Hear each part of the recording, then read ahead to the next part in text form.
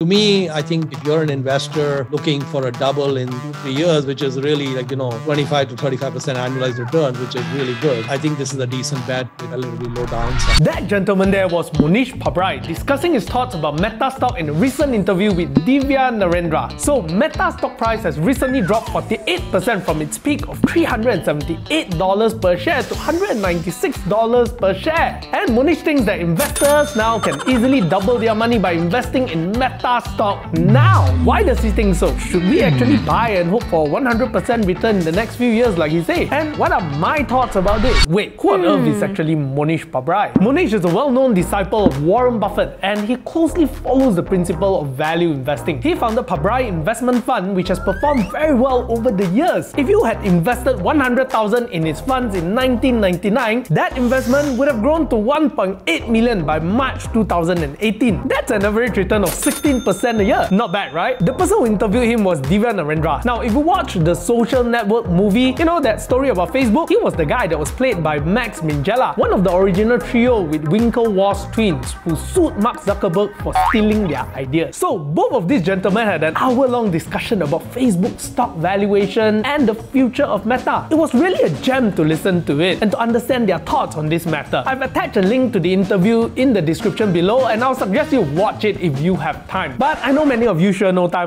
so here's just a summary and the excerpts of what I think are the most important parts talked about in this interview. We have a Meta market cap, I checked this morning, of 586 billion, and then maybe if you take out like 50 odd billion of cash, get to like enterprise value like about 536 billion, and then net income is 40 to 45 billion type of run rate, and then they're spending about 10 billion on Meta. So if you add that back, real net income is like let's say 48, 53 billion kind of number. So it's basically 11 times net income. One would have never thought we'd get to that sort of valuation on a business like Meta. Here we find Mohnish talking about the valuation of Facebook. Facebook in 2021 has recorded a net income of 46 billion, and this is because they have spent around 10 billion on Meta. If you were to add this number back into their earnings, Facebook would have an earning of around $53 billion.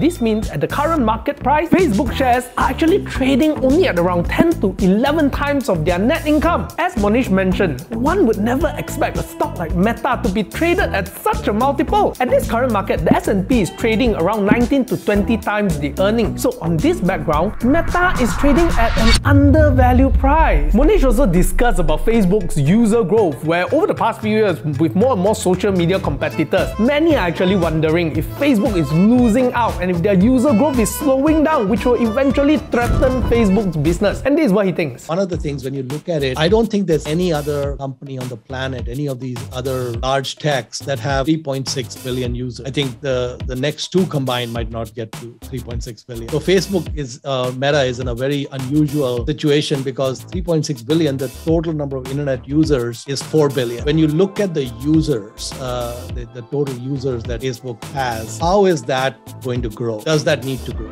With the current valuation and condition of Facebook, Mohnish thinks that investing in Facebook at this current price is an easy double. My situation when I look at Facebook is that I see a company that revenue is not going anywhere. Their cash flows are not going anywhere. I think those are pretty solid. I think the user base is pretty solid. So if I were to look at Facebook, I would say that even with 5 or 10% annual growth, doesn't really seem like a big leap for them to get to. Ought to be a double at current interest rate. I don't have any issue with saying that Meta in 2 or 3 years is an easy double. I think that's a reasonable bet.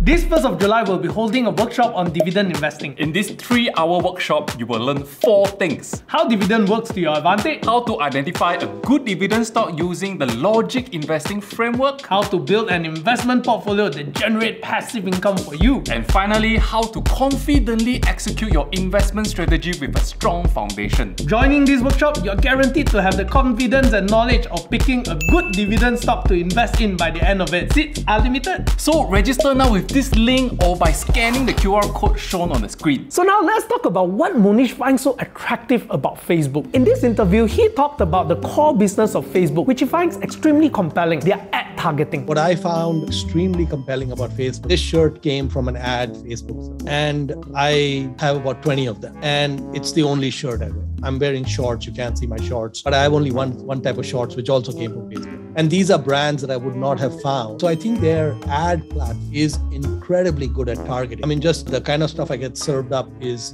amazing. I mean, literally, like, they can read my mind. I have to agree with him. Facebook ad targeting is spot on. So many times when I'm just talking to my friends about certain topic, like for example, I talk about washing my car, then a car wash service ad would pop up on my newsfeed just like that. It's like they can read my mind. And this next clip here, you'll find Mohnish talking about his expectation on the performance of Facebook stock in the near future. While he thinks that the stock can potentially double in the next 2 to 3 years, he don't expect it to go more than that. In fact, he thinks that expecting anything more than 2 times is actually more of a speculation. Looking for something more than a 2x. I tend to be skeptical. The way my mind works, everything related to Meta is an option I'm not willing to pay for. In my opinion, I don't think Facebook themselves understand what Meta is. As he mentioned, part of the reason for this skepticism is due to Meta. He actually don't think that Facebook even understand what Meta itself is. Mohnish actually thinks that Meta is a very big thing, and many companies have already tried to venture in the space. While they are early adopter in the space such as VR and other Meta-related technology, but there's yet to be any solid invention that's caught on with the masses. In fact, at this point, he finds the metaverse side of the business as something that he is not willing to pay for. In his opinion, whether or not Facebook will succeed in metaverse or not is something that still needs time to prove. And he sums up his opinion on investing in Facebook in this clip here. I think the current valuation is very compelling. I don't think one needs to even understand what they would do with Reality Labs and all of that. I think make a simple bet to double your money in 2 or 3 years. I think that's a pretty low risk bet. There's no guarantees in this world, but I think there's a good chance you can get a double in 2 or 3 years or less. And then in the meantime, you get the popcorn, watch the movie, put a lot of butter in the popcorn. And if there's things starting to pop, you can say, okay, I'll stay on for 2-3 more years and see if I can get another double. I know all of you are thinking that you want to jump off your chair and go and buy some Meta stock for yourself, but there's some things that I want to highlight to you. In fact, I think it's worth mentioning certain risks that Facebook is facing with its business. This is regarding Apple and Facebook war on privacy. We know that Facebook's advanced ad targeting is mainly based on their ability to collect user data. But with the recent Apple new tracking transparency feature, it could affect Facebook's ads business. According to Facebook, this actually will cost them $12 billion in revenue loss. In response to that, we can see that Facebook has now tried to develop their own marketplace to deal with this. At least they can target people and make sales in their own app itself. They are also working on some basic ad targeting product. Regards to this, analyst Michael Nathanson estimate that the company will generate $129 billion in ad revenue in 2022, which is a growth of 12% from the previous year. Well, it's lesser than the years before, which is more than 30%, but it is still something. He also believes that Facebook will be able to muddle through this. But what do you think? So that's what Mohnish thinks about Meta stock currently, and also some of my personal thoughts. Now, do remember that this content is not an investment advice, so if you want to invest, make sure you do your own research first, alright? But having said that, what do you think about Facebook stock? Is it a good buy now?